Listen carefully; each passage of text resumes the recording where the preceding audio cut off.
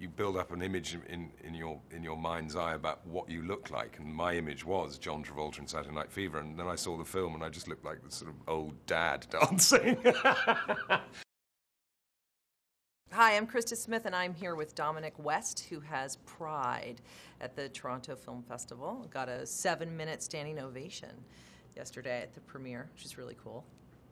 It was amazing, yeah. I mean, I've seen it 3 times now, and I'm laughing a lot, but in floods of tears at the end every time. And I was, the first time I read the script, and every subsequent time I read the script, you're in floods of tears at the end. And I looked round yesterday, and it's an amazing sight when you see everyone, you know, but they're tears, they're warm tears. They're not tears of despair, they're tears of joy, I think. This movie takes place in 84, 85. Do you remember this time at all? I do, I remember it very well. The strike was going on all around where I lived, really, which was a big coal area.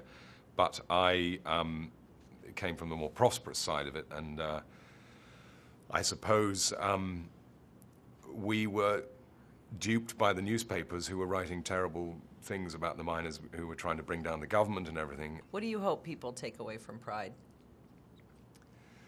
Well, I know what people take away from Pride is huge joy, actually. Okay, you have a great scene in this film, and I'm not giving anything away, where you literally do like a Saturday Night Fever crazy dance in the hall in this little tiny village.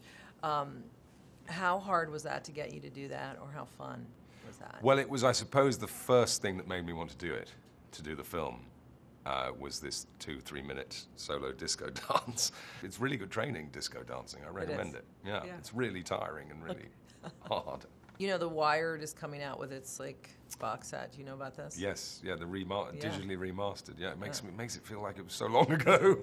They're having to do a new format. Do people recognize you for that?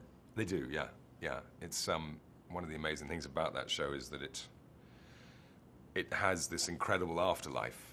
I first realized it was catching on when I got into a road rage incident in London. I don't know, someone was doing something stupid with his car, so I wound down the window, what the fuck, and I was, you know, getting angry, and he stopped, and he looked at me and went, "You're McNulty, aren't you?"